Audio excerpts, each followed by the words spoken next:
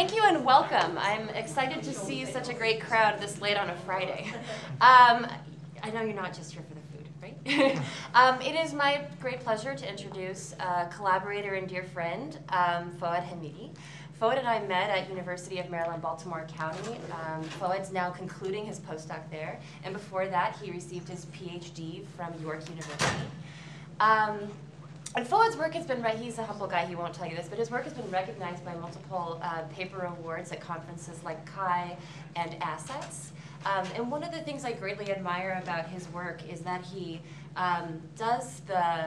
he sets the example and lays the foundations for how to do participatory design with diverse user groups, like youth who are neurodiverse. And so thank you for that. And the other thing that I greatly admire about him is that for a brief period of time, he was the lead singer in a rock band, the name of which is too good for me to reveal to you right now, so do ask him downstairs after during the reception. Let's please welcome our speaker. Thank you. Thank you very much for the introduction.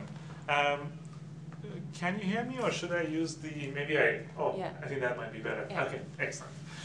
It's a pleasure to be here, and I'm excited to share with you some of the work I've been doing in the past few years. So as Stacy mentioned, I'm currently just concluded my postdoc at UMBC, University of Maryland, Baltimore County.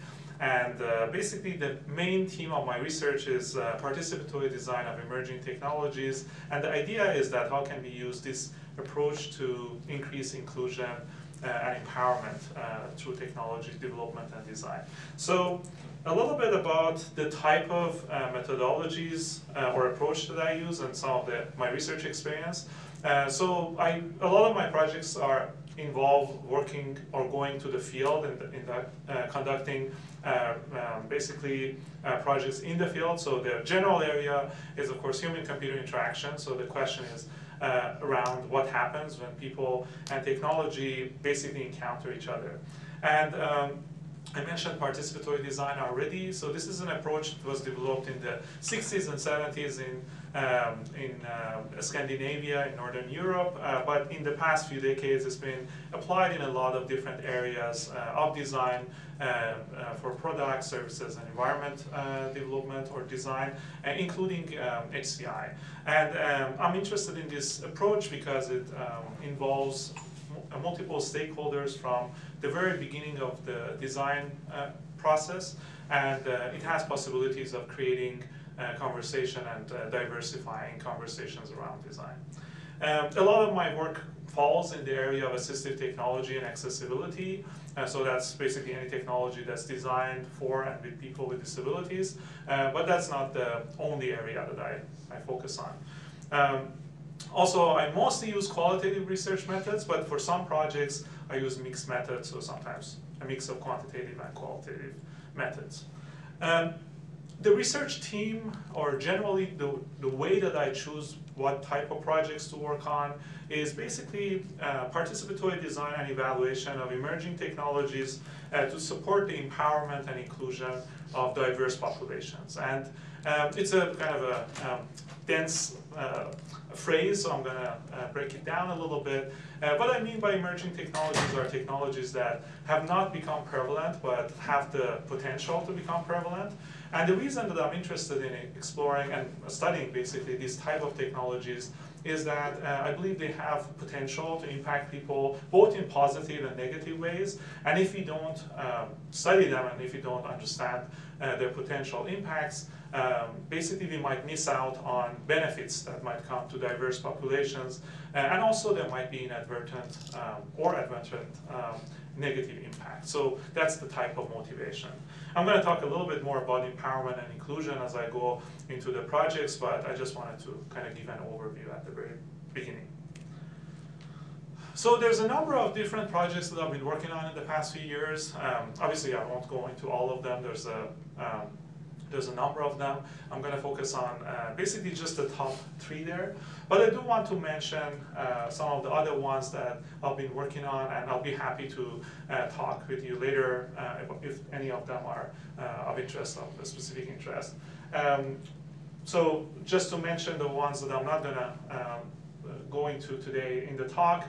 I'm interested in gender inclusive HCI, so there's actually a project that Stacey and I worked on together that looks at gender diversity and basically its relationship to people's experiences in relation to emerging technologies. I'm also very interested in making and DIY approaches to learning and education for youth, especially underserved populations of youth. So that's another kind of area that I've been active in. And also I'm very interested in intercultural collaboration. So what happens when technology design kind of takes place in different cultural contexts, and how does culture impact technology design? So the first project out of the three that I'm going to talk about today is about DIY or do-it-yourself assistive technology.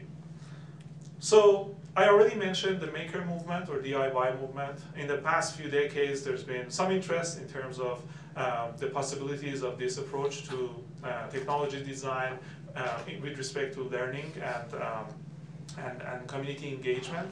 So maker movement broadly is an umbrella term that refers to an international community of designers, artists, crafts, people who are interested in craft, and also technologists who are mostly amateur, and they are using emerging technologies to basically engage in self-directed projects.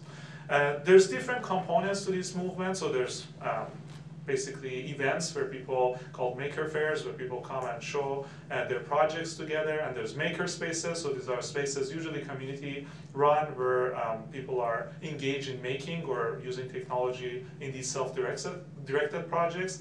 And then there's also a very large online presence, both in terms of communities and social networks, but also forums where people share their projects and give feedback to each other. So some of the technologies that are used widely and developed specifically for the maker community include low-cost microcomputers and microcontrollers like the Raspberry Pi or the Arduino microcontroller. You might have used them or heard of them before. And these are basically, as an example, the Raspberry Pi is a credit card-sized computer that's very powerful and also very affordable. So it's about $35, and you can use it in a range of different physical computing projects. There's also relatively low-cost fabrication platforms that are developed and used widely by the maker community. For example, 3D printing or laser cutting is some examples of that. So from my perspective, I was very interested to see what are the possibilities of this approach to technology design for people with diverse abilities. And basically, the question I am interested in is, how can DIY approaches support the creation of assistive technologies for diverse users? And of course, there's many different types of assistive technologies. There's already several initiatives within the maker community that look at building switches or building prosthetics. I was specifically interested in augmentative and alternative communication technology. So in this picture, on the right, there's a person who's sitting in a wheelchair. They have cerebral palsy, and basically they're nonverbal, so they have no speech or very limited speech, and they're using a device. It's a communication board, and basically there's a series of buttons on this device, and when they're pressed, an audio clip that corresponds to that button is going to play out. And basically they use this as a form of alternative communication for others. So the picture on the left shows a number of commercial products that actually implement this type of technology, and they've been around for a long time. Basically there's a lot of options on the market for this type of technology. However, the issue is that sometimes these devices can be very expensive, and also while the software has some flexibility in terms of being able to change it or customize it, the physical components of the boards and of the other AAC devices are very hard to customize and change.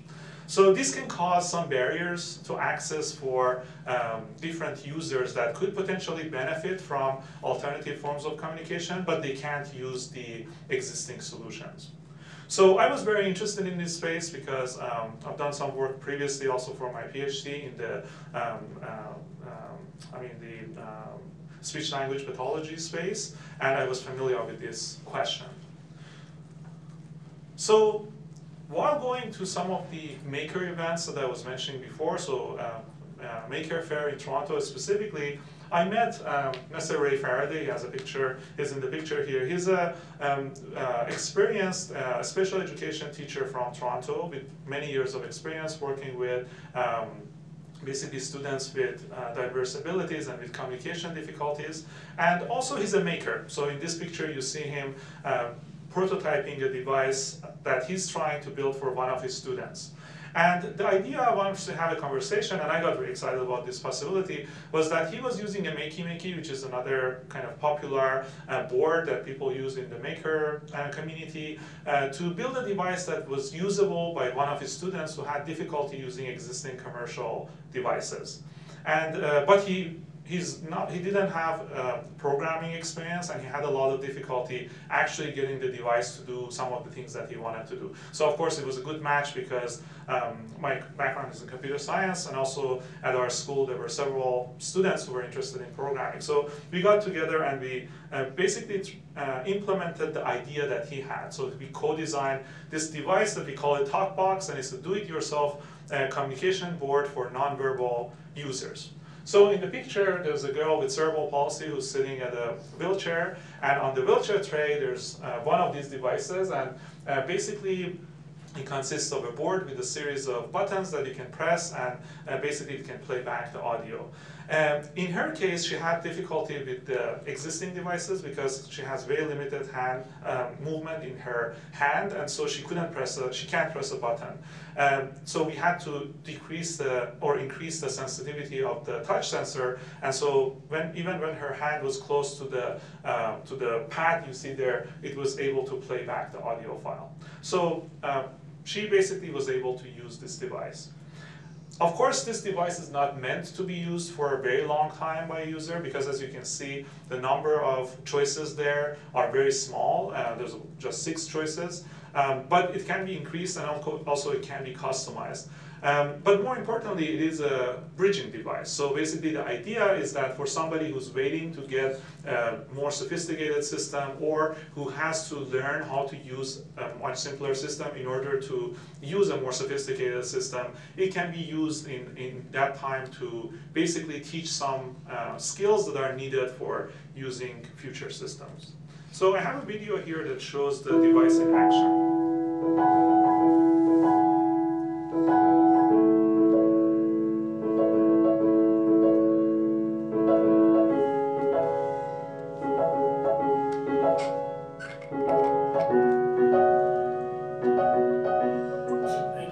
You're very welcome.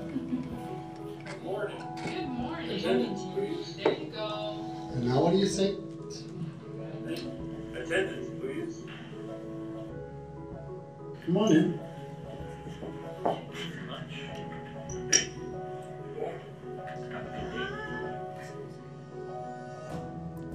Good morning. And then you say, Here you go. good job. Thank you. Sunny. Is it sunny today? Yes. Okay, push it again. Again, tell me. I'm happy. I'm happy. What are you happy? Yeah, want to leave that? Yes. Good girl. There. Let's see. All right, very good.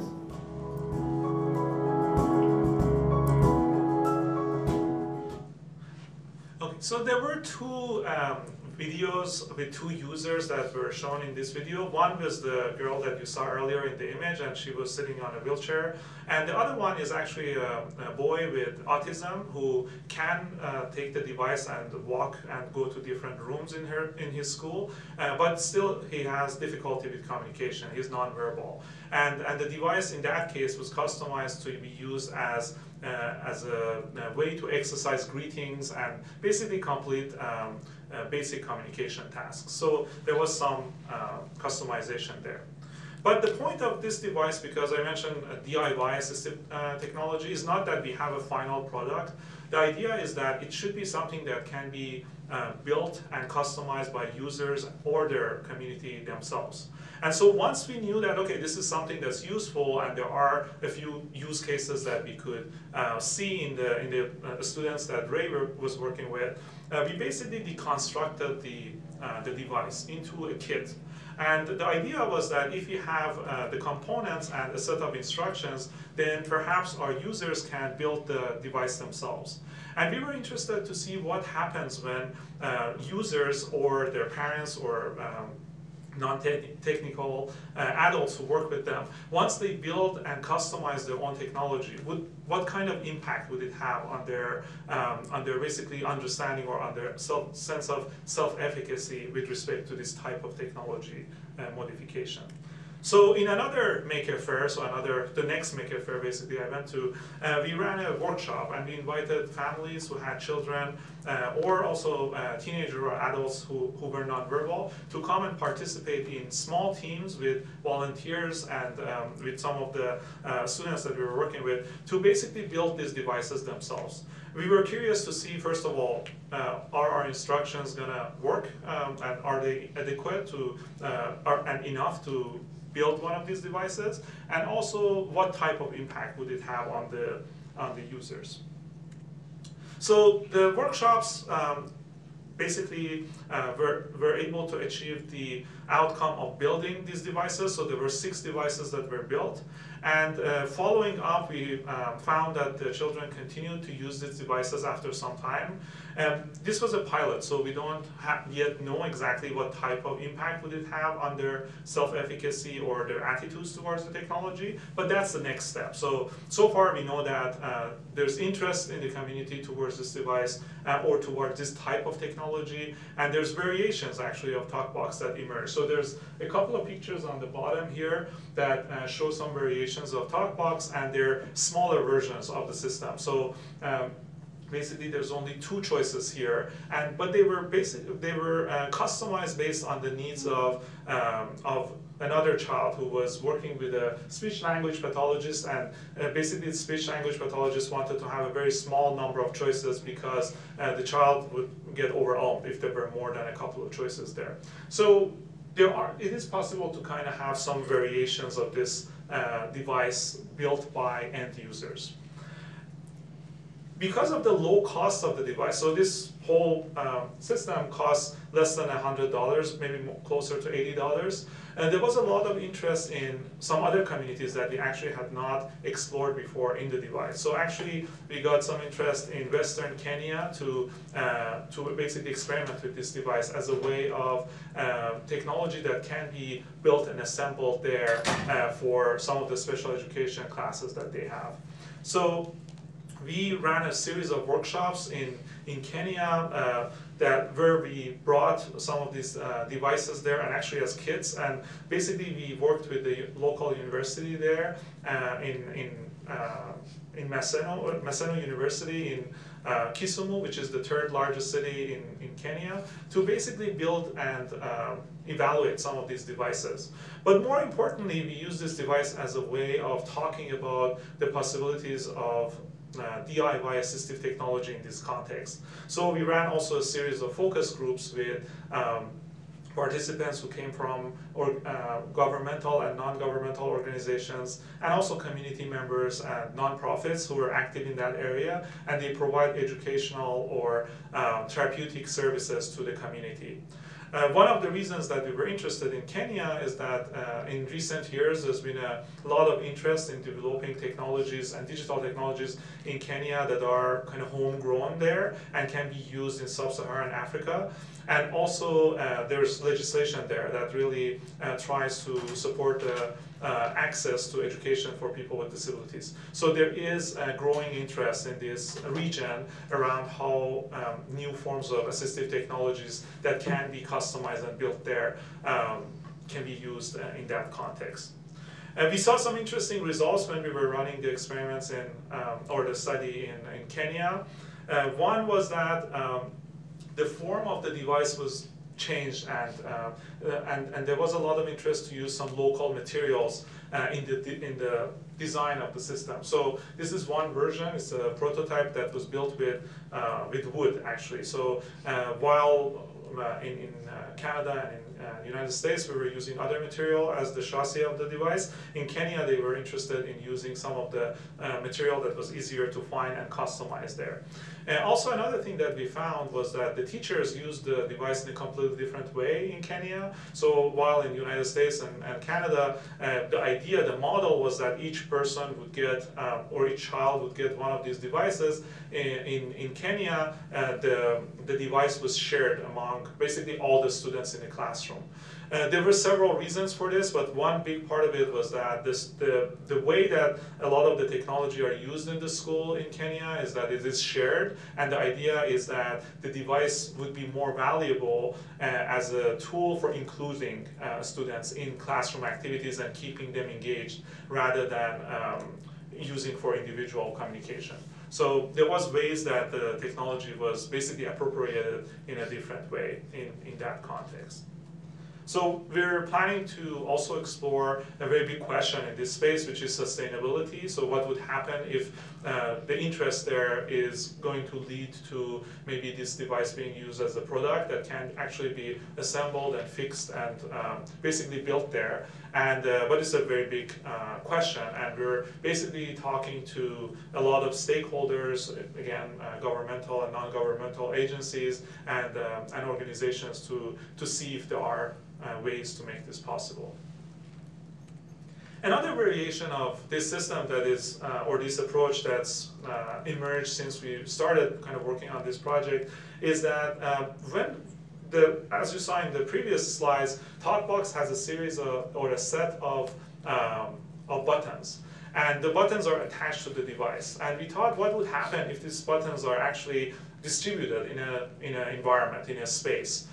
So what about if we have buttons that are actually objects, and by bringing them close to the device, we can play back the audio as opposed to touching the device. And this idea came from some of the speech-language pathologists that we work with. And for example, in the picture on the top there, it's one of the speech-language pathologists was showing us some objects that she uses in her practice to teach some of her clients the name of common objects or different kind of speech patterns. So using this type of physical object is common in speech-language pathology. And one of the functionalities that the speech-language pathologist wanted to have was that what if these objects could be used as audio triggers.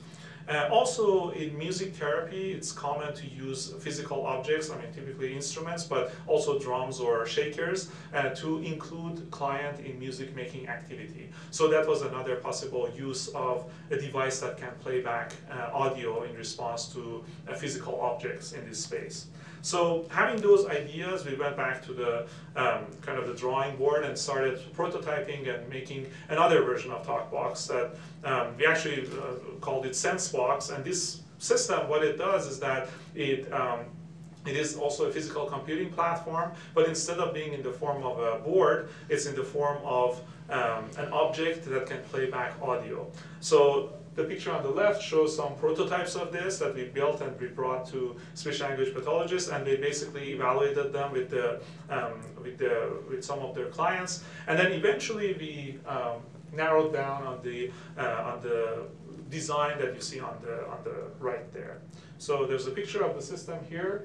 I'm not a big fan of Bruno Mars, but one of the clients that we were working with, he really liked him obsessively, and he kept going on YouTube and kind of trying to find his videos, and it seemed to, I mean, the therapist told us, it kept going to inappropriate places, and so they wanted a way for him to be able to play back his favorite songs that so that he could exercise his agency and make choices about the songs that he likes without the distraction of a screen and without the distraction of a whole network behind it. So in this case, we basically have a number of RFID tags that are embedded into CD cases.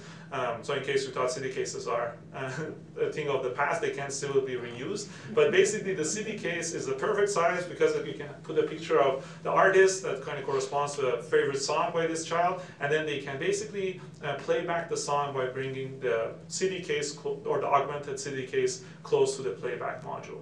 So that was kind of one idea. But I think of this system as, and also the TalkBox system, as a prototyping platform.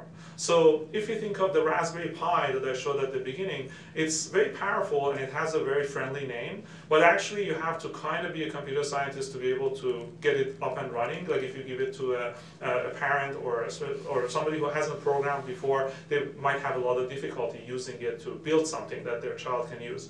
But the idea is that how can we add a layer of accessibility to these type of very powerful, very affordable, but hard to use technologies so that people can use them to prototype and build their own customized experiences.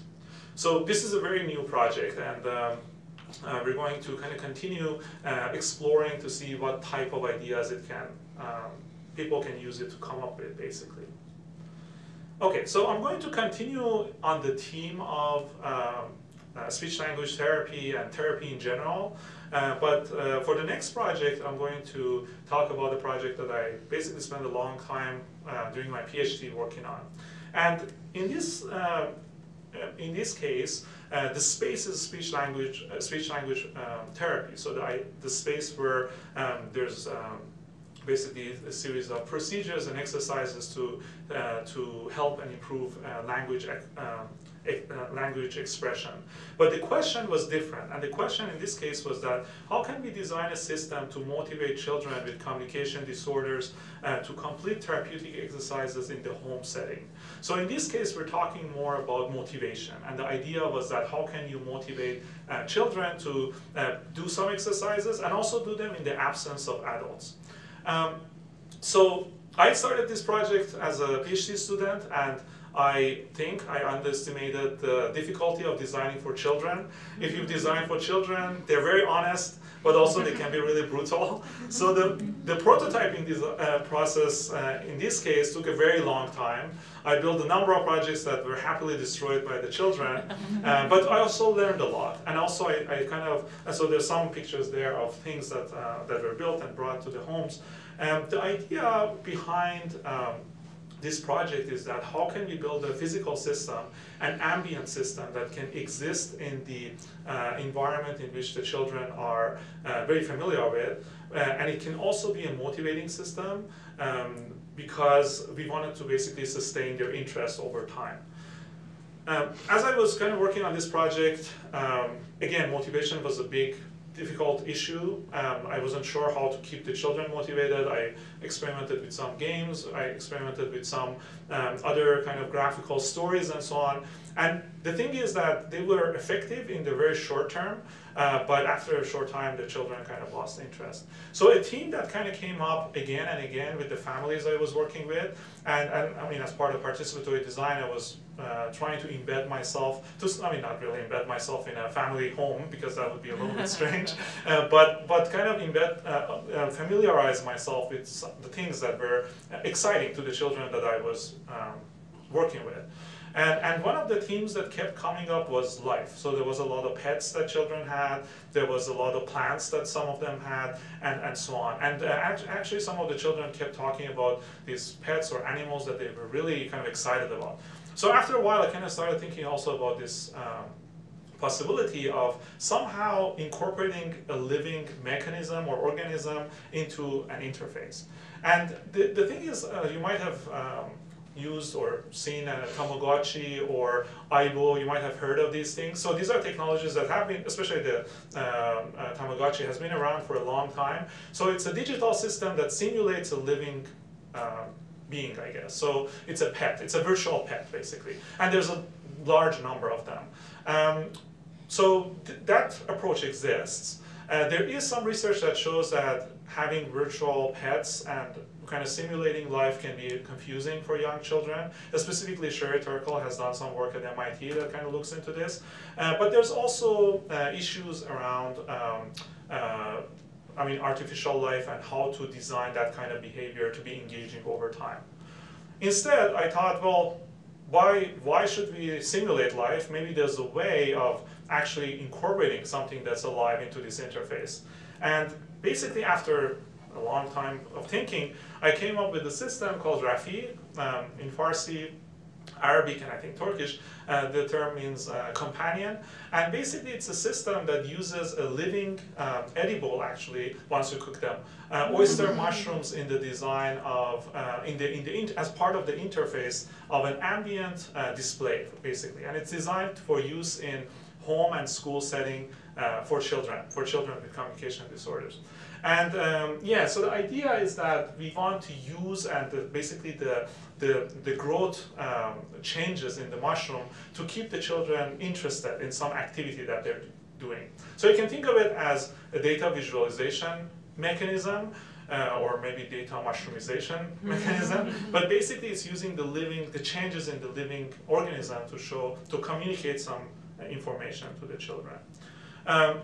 Inside the system, there's a living organism is housed in a growing medium. So this is mostly used coffee grounds and some other materials. And then there's a mini irrigation system, and that's controlled by, initially it was an Arduino, but later I used the Raspberry Pi. So basically there's a microcomputer in there that can basically receive some information in terms of the amount of time that something has been, an app, let's say, has been used, and then it can administer water to the mushroom that connects to that. So the algorithm for running this system is actually very simple. There are a large number, actually, of apps out there that are designed to support communication. So, and these apps can be used to train different types of skills. So, for example, for emotion recognition, or for vocabulary acquisition, or some of them are for speech recognition, or for speech practice. But the idea was that if there is a number of these apps that are desired to be used by the children, how can we encourage them by connecting the amount of time that they spend on using these apps to the growth of the mushroom. And so I spent a lot of time in the lab looking at what happens when different amounts of water are given to the mushroom. And I was able to come up with a mechanism that basically corresponded the amount of water to the growth of the mushroom. So this system essentially implements a very slow ambient display. It takes about 20 days, about almost a little bit less than 3 weeks for the mushrooms to start from nothing to a full-grown mushroom. And basically, after that, you have to harvest them. But the idea was that this growth can motivate children to keep using these apps over time. So this is a big question I always get from the time I started this project. Why mushrooms? There's a lot of different mechanisms that might be in this space. The first reason, of course, is safety. So these mushrooms were meant to be left with the children over extended periods of time, so they definitely had to be safe. And when you're working with living organic material, finding safe material actually can be a little bit challenging. So this was one important factor. And the mushrooms that I used were specifically designed for use in school and houses to grow for families. So they were thoroughly tested before I incorporated them into this interface. The other factor was that the system was predictable. I mean, to some extent, it's not a digital system, so I couldn't really control the mushrooms the way you can control the pixels in an image. But through some experimentation in the lab, I could correlate the amount of water that's given to the mushroom to the growth in terms of growth rate in the lab. So that's another factor. The third piece was that the changes should be perceivable by children. So I mean, a tree could be also potentially safe and also can be predictable to some extent, but it takes months or years for the changes to happen, and of course, it would be difficult to keep the children interested in it. So the mushrooms, because they take hours for the changes to show up, my hypothesis was that the children, or most of the children, would not lose interest in the mushrooms very quickly. So those were some of the reasons. And of course, we had to verify that. So we ran a series of case studies that were conducted in the wild, let's say, meaning that in the home or school setting, so in the naturalistic setting that the system was designed to be evaluated. And we found that actually having the system, the physical system in the homes led to interesting dynamics. So some of the dynamics included increase in using the apps, which we had predicted to some extent, but also a lot of spontaneous conversations between parents and children. One of the concerns that we had was that the relationship between these apps and the mushrooms might be a little bit complicated and hard for the children to grasp. However, that kind of vagueness actually led to a lot of conversations where the children were asking parents about how this all works, what does it mean for the mushrooms to grow, what does it mean for my actions to have those type of consequences, not in those words obviously, in children's words, but it led to a lot of conversations. And this was a desired outcome because in most of the case studies that we were doing, we were working with children who had autism or who had other communication disorders that really limited or decreased their communication with their peers and with their parents. So that increase in communication was something that was very well desired. And one of the challenges of this project was to know how much of this impact was due to the novelty of the mushrooms versus to actually dynamics of, let's say, caring or responsibility towards them. However, I mean, it's a little bit of a hard problem to crack because you have to have a longer term study, but that would be something very interesting to look at in the future. So this project falls into a kind of a broader space which can be characterized as the space of living media interfaces. So these are interfaces that somehow incorporate living organisms and digital systems. And there's actually a range of different projects that work on systems like this. One of the interesting aspects of this space is the ethical question. So when is it okay to use living media in this way and incorporate organisms for our benefit into the design of objects, and when is it not ethical? So that's kind of one direction. Another direction is the idea of time and what does it mean to have time in a virtual space versus an organic dimension. So there's definitely a lot of open questions in this space. Okay, so far I've been mostly talking about some potential benefits that these type of emerging technologies, so the living media interfaces and the do-it-yourself assistive technologies can bring about. In the last project, I want to talk a little bit about some inadvertent, negative or harm that can actually come by with emerging technologies. So the topic for this project was looking at the privacy trade-offs of intelligent systems. And by intelligent, I meant systems that collect user data and basically adapt their behavior so that they can respond more effectively to user behavior. In the space of assistive technology, an example of this technology would be something that is an adaptive assistive technology. So it's a system that can collect user data and change its behavior or its functionality so that it can benefit or it can better match the abilities of the user. Of course, in the space of disability, people have diverse abilities, and also sometimes those abilities can be dynamic and can change. So having a system that can be responsive in that way can provide usability gains. However, the issue is that whenever you collect data, there's the danger of what happens if this data is used or is accessed by people who are not supposed to have it. So we wanted to understand what are some of these trade-offs here. And as an example of this type of technology for people who have essential tremors or Parkinson's and therefore difficulty with fine motor movement in their hands, sometimes clicking links can be difficult on a web page. So we developed this system that basically is a bubble cursor. So bubble cursor is a cursor that increases size and it makes it easier to select links. And it's a dynamic one. So basically it looks at the rate of missed clicks or missed targets, and it increases its size in response to that. So this system can potentially benefit users, but we kind of came up with an issue because when we wanted to test it, we realized that if we install it in somebody's home, we actually have, it's pretty easy to, if you have it as an extension, let's say as a browser extension, to collect a lot of data, including where people are visiting, which websites they're going to, what type of errors they have, and so on. And so we were kind of concerned about what are some of the privacy threats that can be, that users can be exposed by using such technologies.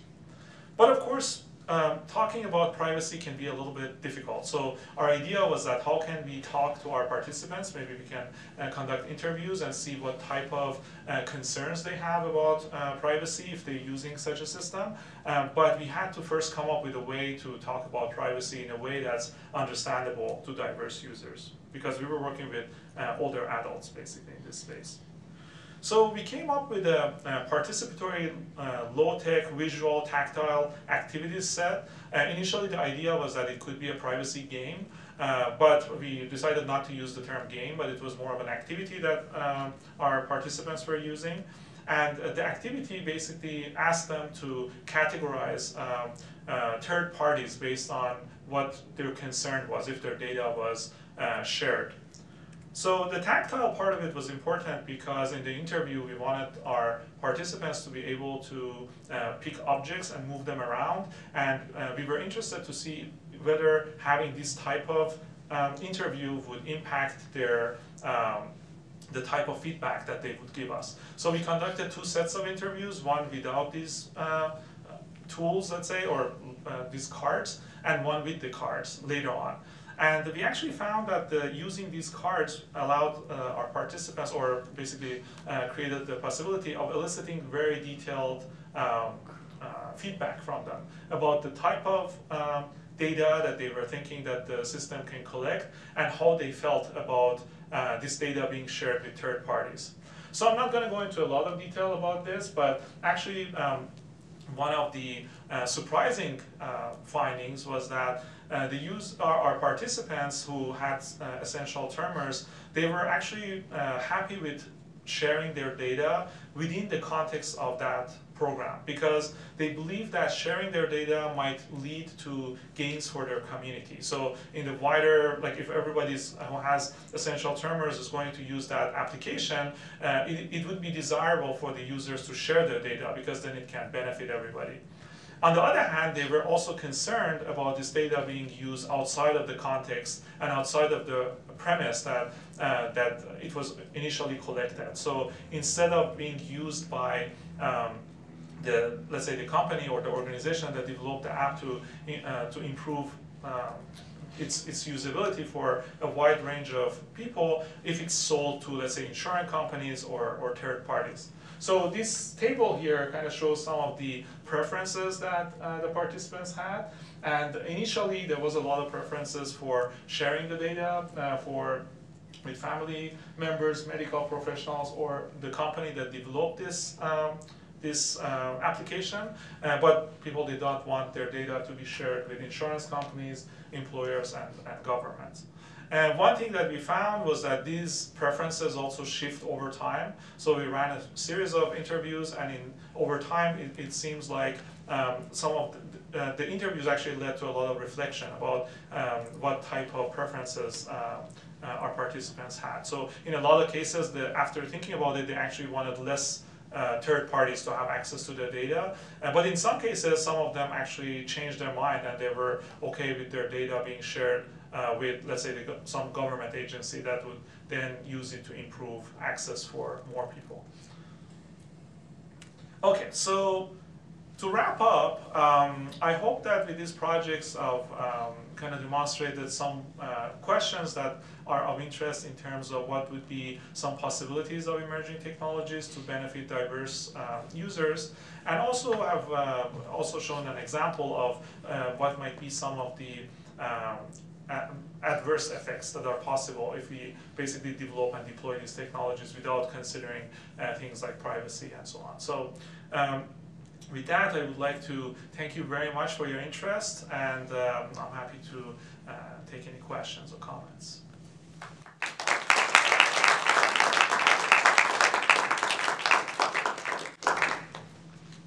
Questions?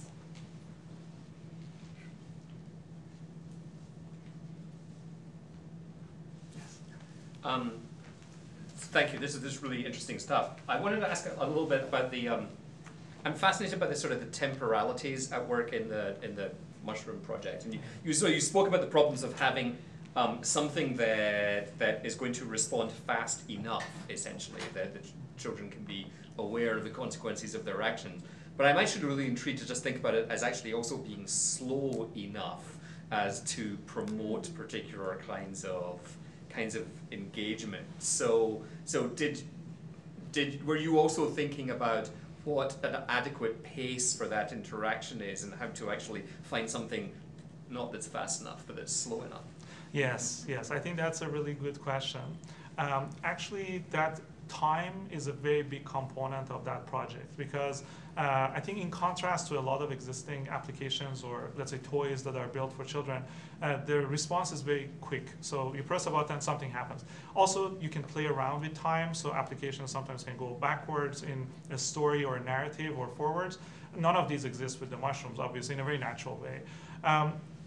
The issue was time was that what we found, some of the children, the pacing seemed like very effective for them. So they were actually engaged with the slow pace of the changes. So it was slow enough for them. And actually, if they were engaged over, let's say, 2 or 3 days, they would stay engaged until the end. And that engagement would become more and more and more. However, there were a few children in our cases where they were interested in the beginning, but they started losing interest. And I think that time kind of had some effect on that. There were other factors too, but it seemed like that was a little bit too slow for them. One of the difficulties with that type of result is that it's really hard to know what is the right, because slow enough is in relation to individual people. And some of the children, it was slow or fast enough for them. It was the right pace, let's say, or effective pace. But for some of them, it was not. Another thing I want to mention is that when I was working with the mushrooms, there's definitely a lot of constraints about what I could do as a designer or as a researcher in relation to this design. Because one of the things I found was that at the very beginning, the mushrooms take a long time to show any visibility. And that was a big problem, because I would bring this to the house, and in the first couple of case studies, the children were excited. They kept looking at it, nothing was happening. Not even for a day, it's too long. And once the things were started, they had it had a dampening effect. So what I did was that I would start growing the mushrooms at home, and as soon as they were, or in the lab, and as soon as they were starting, I would bring it to the, so there was some ways of dealing with the time constraints, but it definitely has its own kind of constraints because it's a living media as opposed to digital media. Yeah. Other questions? I have one. Yes. So a dear friend of mine, Meg Kurzelek, who worked under Deborah Tater, did her dissertation studying technology that was widely adopted in Texas that was supposed to help middle schoolers learn about algebra, okay? And the thing about this is that on the whole, it was a massive success. But in particular classrooms, it was either extremely effective or extremely ineffective. And her explanation for this was that teachers had a sort of resource use withedness, is what she called it, but basically had this intuition about how to integrate technology into the classroom so as to achieve a certain level of control over the students, or or role modeling by certain students as opposed to others. And I was curious when you talked about how some teachers were taking these AAC devices and using it differently in their classrooms, about what educational effects that might have had, or other sorts of impacts about student relationships with each other versus the relationship to the front of the classroom. Yeah, actually that's also a very good question, because it talks to the power dynamics to some extent. Yeah, it's a little early days for that project to be able to draw a lot of concrete I mean, ideas around what is the impact of having that technology, let's say in a classroom, and how does it basically empower or disempower certain, both the teachers or the students, or certain groups of the students in the classroom. But one of the things we found was that in Kenya, the teachers were very, very, like, seriously, they were pushing the idea that all the children in the classroom should be able to somehow use this device. And it came down to some of the children, because it's the setting that we were using the device was very different, in the sense that most of the children, I mean, it was a special education, like a large special education classroom. So I would say maybe about 20 students with different disabilities and different levels of abilities. And so it was a very challenging dynamic. And yet the teacher would take a long time kind of trying to do something with each child with the device that would kind of engage them. Yeah. Another thing that we saw there that might be related to what you were mentioning was that they use the device in a completely different way by recording the name of all the children and then having it play back that name. So it was something that we hadn't thought about, but it was about kind of giving back to the children something that the device could recognize them. Yeah, I don't want to draw any conclusions about, let's say, the cultural meanings of that or significance of that, but there was a lot of talk about stigma and kind of including children in a way that kind of empowers them. But I mean, I don't know if this device is something that can do that, but some of the practices seem to be kind of coming from that perspective. Yeah. Thank you, interesting. Yeah. Other questions? You touched on it a little bit, but I'm interested just to hear a little bit more about, like, kind of the ethical conversation that's going around with interactive live interfaces. Yeah. Yeah. So there's several teams. A lot of that conversation has come from, there's a community animal-computer interaction. There's actually a series of conferences. So there's been some very strong voices within that community that advocate for participatory design with non-human animals, and which is kind of an interesting concept. But at the same time, there's a lot of criticism of that concept, because there's anthropomorphism, there's this idea that we are kind of reflecting our own values into non-human animals and also other living organisms and so on. So that's one kind of dominant conversation that's going on. But also, I mean, one conversation that's been very active in not necessarily in human-computer interaction, but coming from biology, is what are the ethical limits of let's say using these type of organisms for what purposes? So there are some lines that are drawn, and there are some bioethicists that have very strong arguments for either using or not using this, or what type of uses are, let's say, allowed or ethical versus non-ethical. But yeah, that's something that clearly kind of translates into our space. Another point about this, and I've been kind of thinking about this a lot recently, is that humans are also animals. We tend to forget that. But if you think about it that way, you can think of all technology as a living media interface. So we are also, our relationship with technology is really impacted by where we put the center of, let's say, who's the user. But I mean, it's kind of, it really helps kind of blur some of those boundaries, especially when it comes to people talking about cyborg identity or identities that kind of try to play around with that very, I think, solidified human identity. I don't know if that's, Thank you. I'm trying to make two construct in your presentation connecting to each other. You mentioned earlier there were a lot of use of physical objects as a sound trigger, but the mushroom doesn't have a sound. And I wonder, connecting the point earlier about temporality, if you can play around with like giving the mushroom a voice, so that makes the code a lot more visible, given that there's constraint on time. Do you have any ideas like what you want to do with the mushroom, taking a step further? I really like that idea. So John Cage, who worked a lot with music that was kind of accidental music and found objects, he was also a mushroom enthusiast, actually semi-professional. Yeah, so, I mean, sorry, this might sound a bit random, but it's kind of connected.